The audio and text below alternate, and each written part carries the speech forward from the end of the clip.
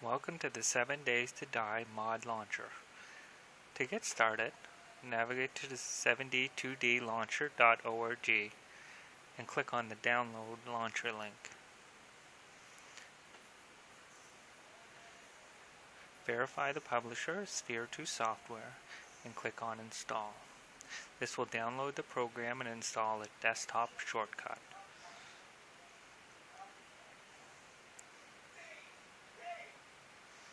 The launcher has two modes to use, Advanced and Simple. Advanced will make a copy of the 7 Days to Die folder for each mod you want to play. This takes up more disk space, but it makes sure there's no conflicts in between the mods. Simple version will allow you to reuse your Steam folder and install the mods there. In this example, we'll be using the Advanced. Go up into File and click Load Defaults. These are already some preset mods that we have, including the Forum Fanatic servers and Valmar's expansion and Overhaul. Let's click on Valmar's expansion mod. Since this is the first time we're running the launcher, we need to specify which folder we want to install at.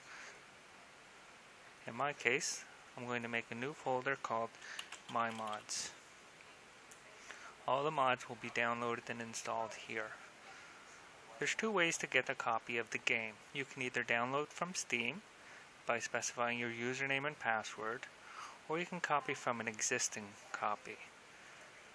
In my case, I'll be using the Steam version of 7 Days to Die. I'll press the copy. As you can see, you're copying over to My Mods. Once it's downloading, you can hit play. This will go to grab the latest version of the mods from Valmar and install them into the Valmar expansion mods. It will then launch the game like normal.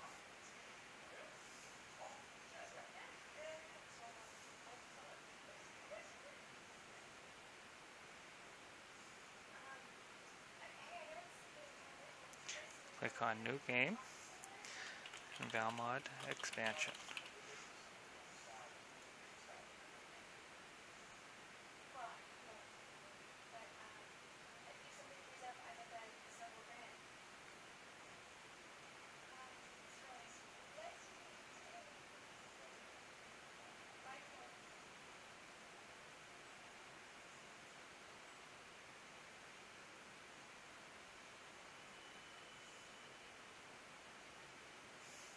As you can see, the Valmar expansion mod is installed.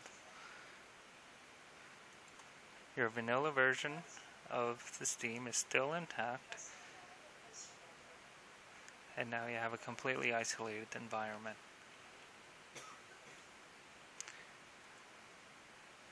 We're going to quit out, and we can do the same thing for the Valmar's Overhaul. We're going to make a copy from the existing copy. And this time you'll notice it's under Valmar's Overhaul. We're going to press play. And it's downloading the new mods for that.